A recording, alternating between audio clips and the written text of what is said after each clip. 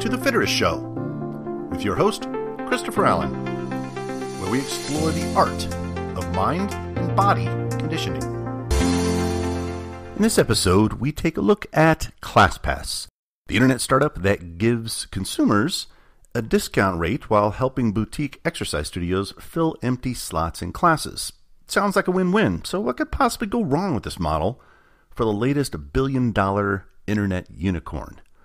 Also, we dive into BMI, or body mass index, that basic metric that is used to measure a person's body fat at a very high level. However, there are some non-trivial flaws with the BMI measurement that you should be aware of and know as a part of your overall fitness and health program. So let's dive in. Our first news story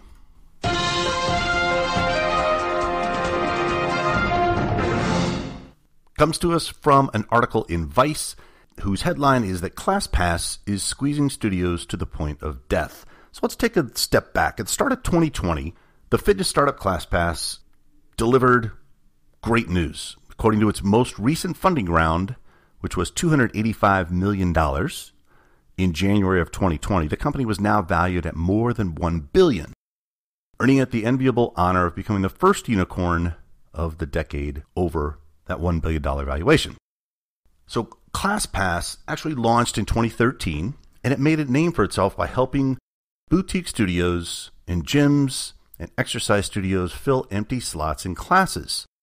Over the years, it's experienced some growing pains with its business models, switching from an unlimited plan to a tiered membership model, and later changing again to a credit-based system in 2018. But in the past 18 months or so, the company has really been growing. It's expanded from 4 to 28 different countries, and it now boasts more than 30,000 boutique studio, gym, and wellness partners. And that funding, which had been rumored throughout the end of last year, will be used, as the management has indicated, to fuel its expansion abroad and grow its corporate partnership program.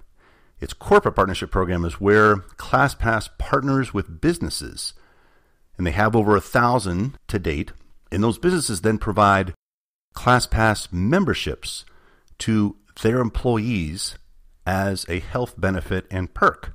So the investment round was led by Apex Digital and L. Catterton, which, not a surprise to this space, they have been an investor in Peloton, Tonal, Pure Barre, and Equinox. So no strangers to the space from the investment standpoint. So let's talk a little bit about the challenge with the business boutique partners, because the premise of this is an interesting one in that you have a symbiotic relationship between ClassPass and the boutique owners. So boutique owners of fitness studios would accept ClassPass students into their classes a few times a month at rates far below what they would ask for direct or walk-on consumers. In exchange, the company, ClassPass, offered studios free marketing, a few extra customers, and the hope that ClassPass students might eventually convert to full-paying direct members directly with the studio and not through ClassPass. Stay tuned. So as an example, like many of the other studio owners, you could see where a yoga or Pilates studio was intrigued by this prospect of partnering with ClassPass, which, by way of example, they would get about a little over $12 per student, which was less than, in this example, the $16 that the owner of the yoga studio received from a direct consumer.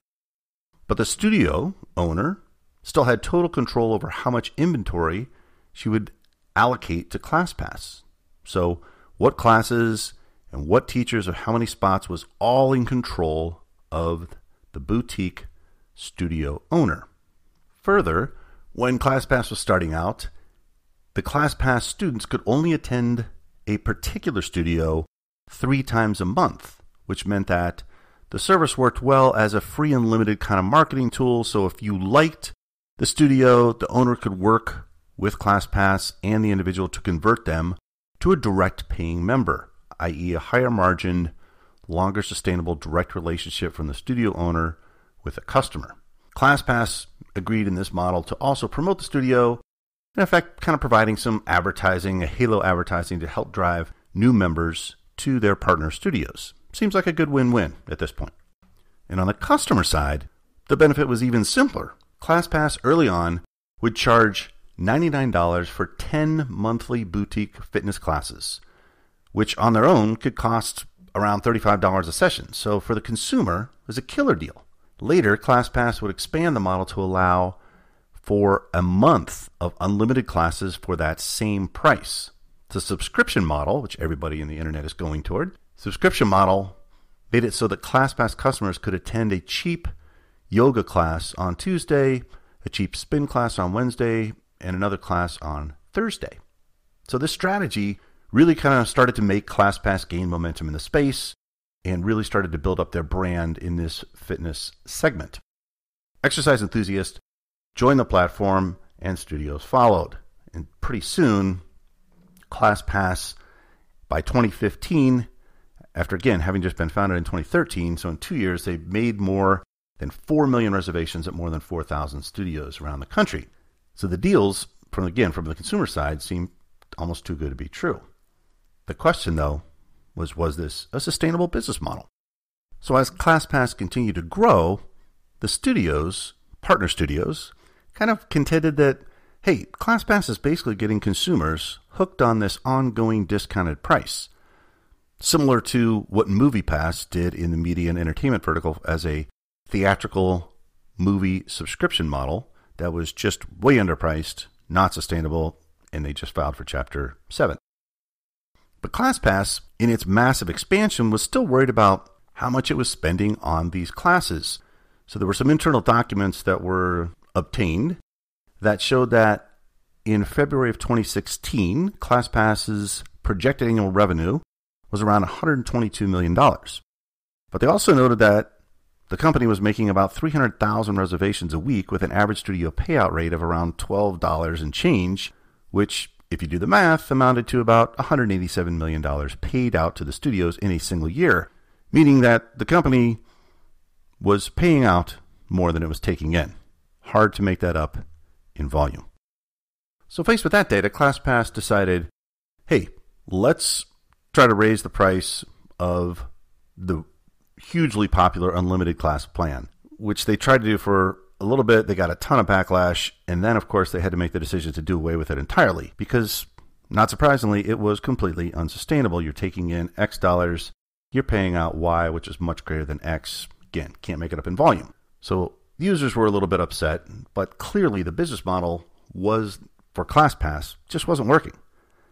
So by March of 2017, the founder had stepped down as the CEO, and ClassPass started to announce some changes with the intent of getting to a sustainable long-term business model. So the company formally switched over to a credits-based system where the students paid the same amount every month in exchange for a fixed amount of credits.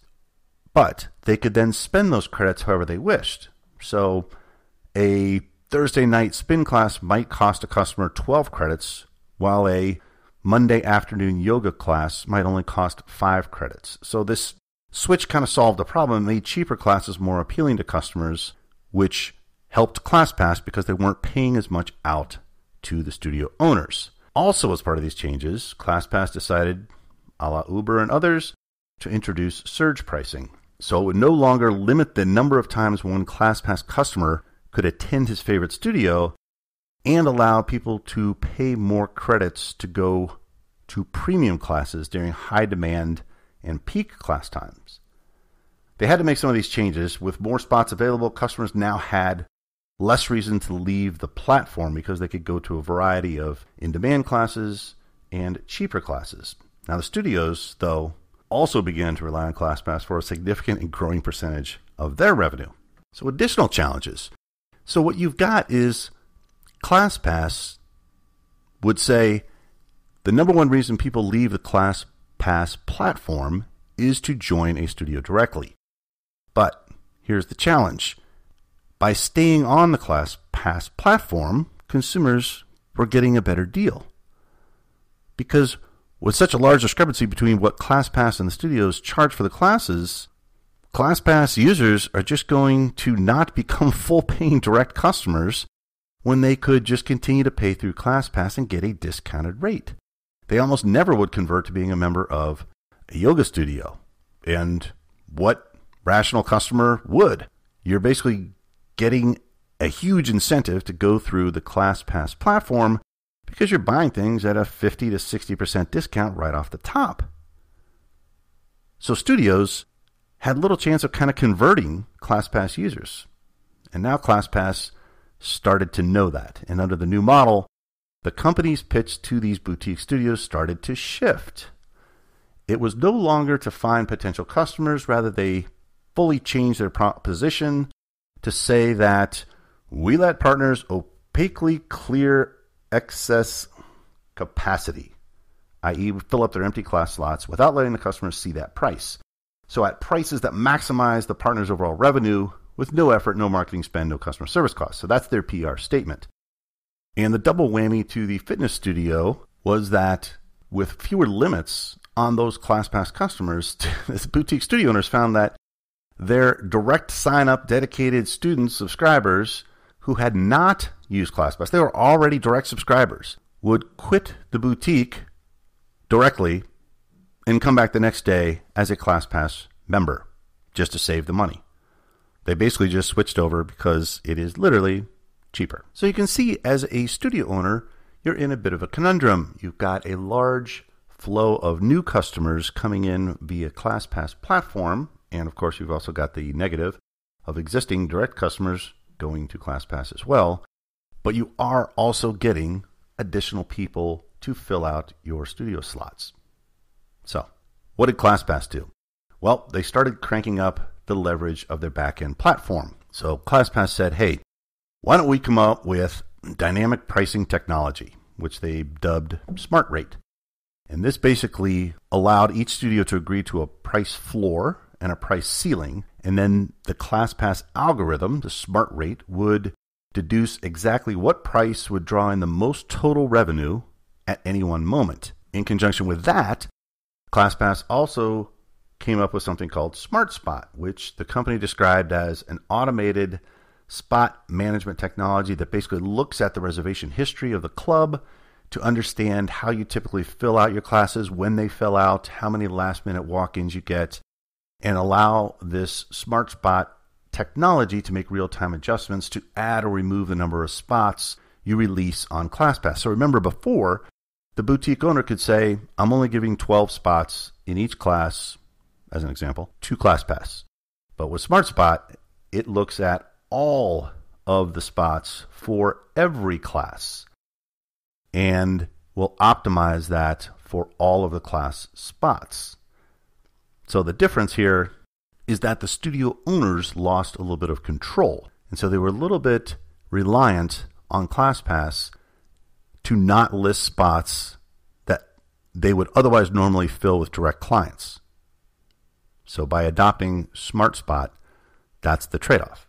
So while it was initially an option, in December of 2019, ClassPass basically said, we are turning on Smart Spot for all of your schedules. They just forced all partners over full inventory to be managed by Smart Spot. The premise would be, hey, we'll save you time. We'll automatically release inventory at the right time, at the right price to maximize revenue for both of us. Sounds like a win-win. What could go wrong? Well, a couple things. ClassPass also said, if you remember back in the early days, they say, hey, we'll work with you, boutique fitness owner, to market to and convert ClassPass subscribers and ClassPass members to become full-paying members of your boutique. Now, ClassPass said in December 2019 that due to privacy laws, that ClassPass would not be able to share any customer contact information to try to convert them to regular direct paying subscribers, and that the studio and boutique owners would have to do it themselves. Now, just putting more onus on the studio owners, giving up pricing control, giving up inventory control, and forcing them to try to convert on their own members who were coming in on a ClassPass to become direct paying subscribers at arguably and inevitably a higher price. That's a tough one. So what happened after ClassPass took over all of the booking? Basically, there were a lot of low price reservations, and the studios were full, they had more reservations, but at significantly reduced prices. And so what happened is full paying members were pissed off because their classes were extremely full of novices and new people. And because of the lower rates that the majority of people were coming in, as an example, a studio revenue was down about 30% because ClassPass in its dynamic pricing system had cut the per student average nearly in half to below $10 per student. So now this dramatic price drop has caused an ever-growing number of former direct customers, again, to convert even more so to ClassPass, putting even further downward pressure on a studio's overall revenue. So in some cases, you had revenue drop 17-25%, even though their classes were relatively full. So overall, it's kind of a tricky proposition. Look, as a small exercise studio business owner, you're starting to get a non-trivial number of customers from ClassPass. That's be a good thing. But that customer volume comes at a revenue expense. Plus, the challenge of trying to convert a patron to what is essentially a higher priced model puts studio owners in a precarious spot. From a marketing and CRM perspective, the studio owner loses control of a number of their customers. And also lost is the ability to control class inventory spots and overall pricing except via their ClassPass agreement with floors and ceilings. So if ClassPass gains complete control over studio inventory and continues to put downward pressure on price, then the physical location studios will be hard-pressed to survive given a lot of their other overhead expenses. So you still have to pay rent. A lot of these are in prime locations with non-trivial rent. You have to pay instructor salaries, office personnel, equipment for the members, cleaning, all of those things that are incumbent on the studio owner to pay, and none of which are fees that ClassPass has. So many studio owners remain confident in their physical location. Look, location is still a big driver of where people decide to go, where people decide to work out. But justifiably concerned with a partner, quote, partner, that controls so many key aspects of their business. As such, look, some have opted out of ClassPass, taken that hit, and those customers or ClassPass members go elsewhere, but some of those owners have instituted their own kind of class packs at a slight discount to improve loyalty and retention. But the vast majority, fair to note, of studios remain with the ClassPass platform, at least for now.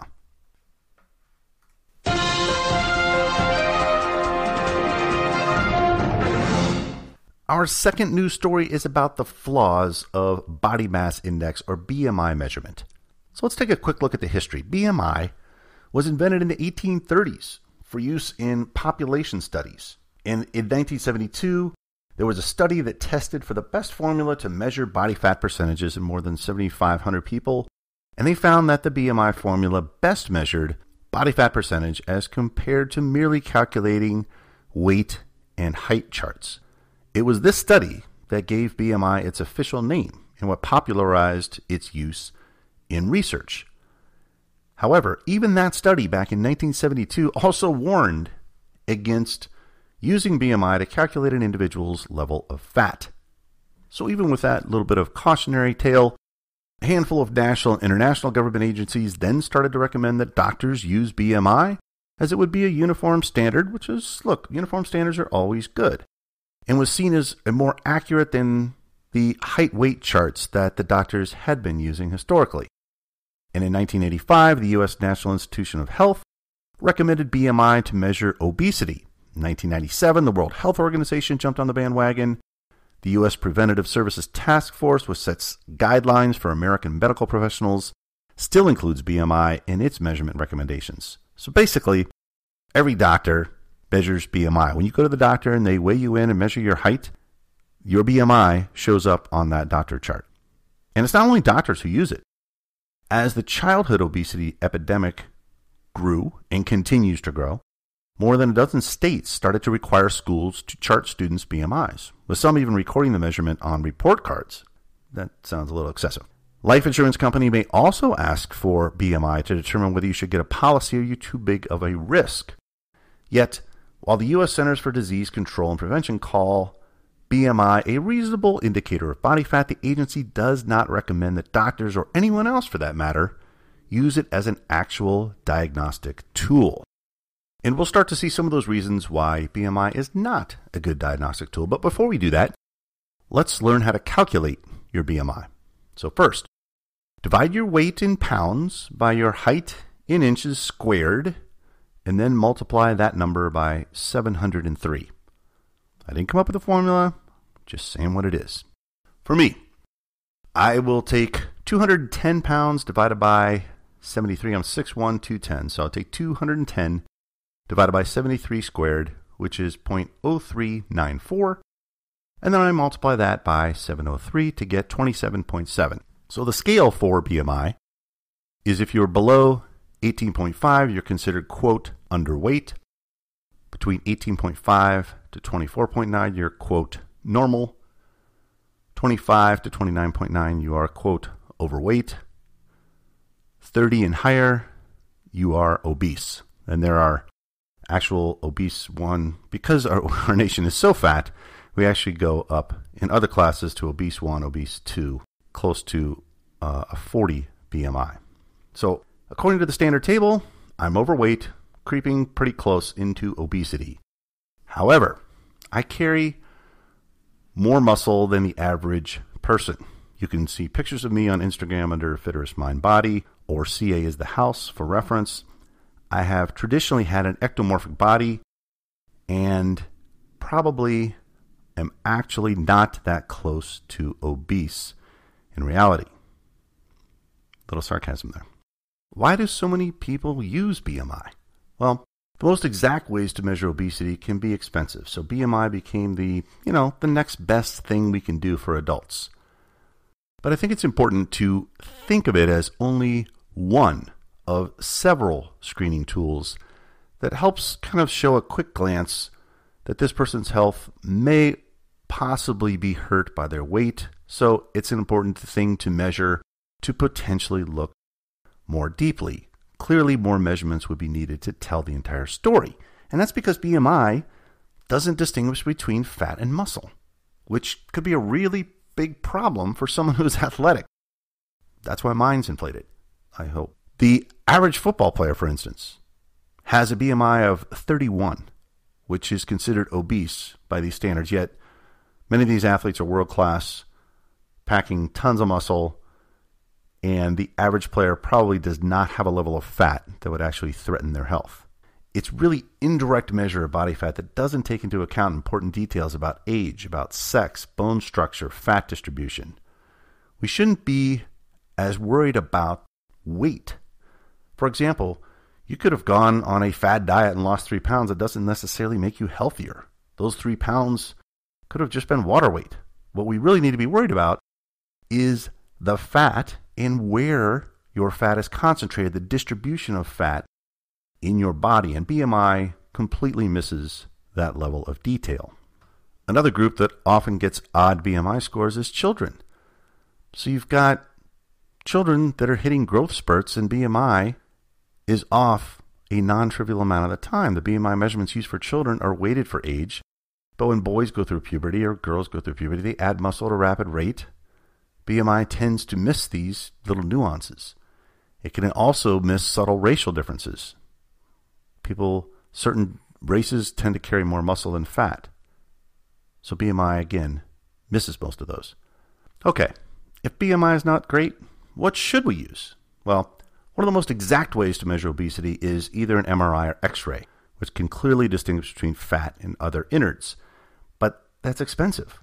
And regular radiation exposure is not super advised, so hospitals and doctors are trying a variety of methods and tools. There's other techniques.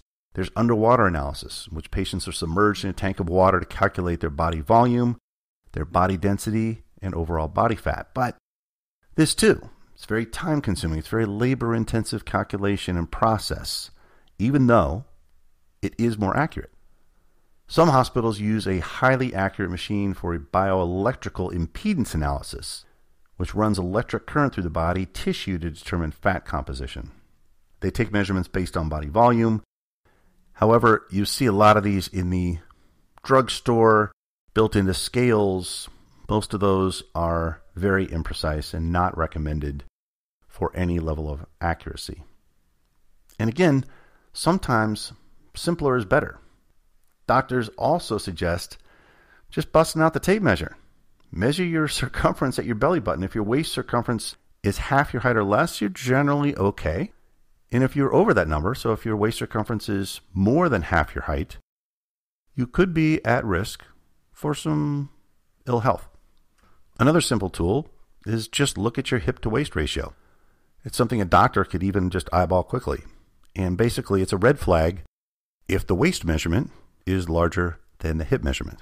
So there's a couple different things in there, from very basic to very precise. So in summary, BMI is pretty much an outdated way of determining a person's body health. It's a measurement that shouldn't really be used in a school setting where students are already self-conscious and lacking confidence in their unique bodies. They could be hitting a growth spurt, all of a sudden be labeled obese and send them into a tailspin. So you have to be careful with using BMI and how you couch it with everyone, but particularly with children.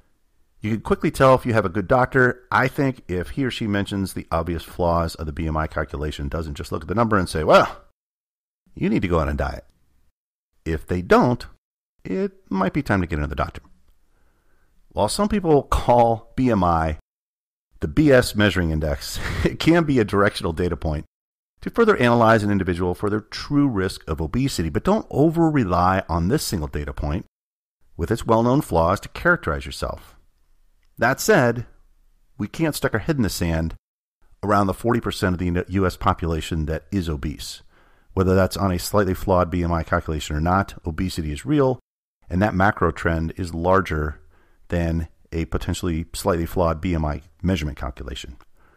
Now, hopefully advances in medical technology will provide a much more accurate, cost-effective measurement of fat that includes or at least accounts for things like measurement of body fat content, muscle mass, bone density, overall body composition and fat distribution, and racial and gender differences. All of these are important to get a true picture of where you stand from a body mass index and from overall fat perspective.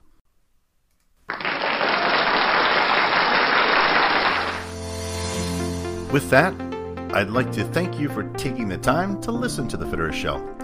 You can follow us on Instagram at FitteristMindBody and on Twitter at FitteristMind. If you enjoyed this episode, please send it to a friend or subscribe to make sure you don't miss any future episodes of The Fitterist Show. My name is Christopher Allen, and make it a magical day.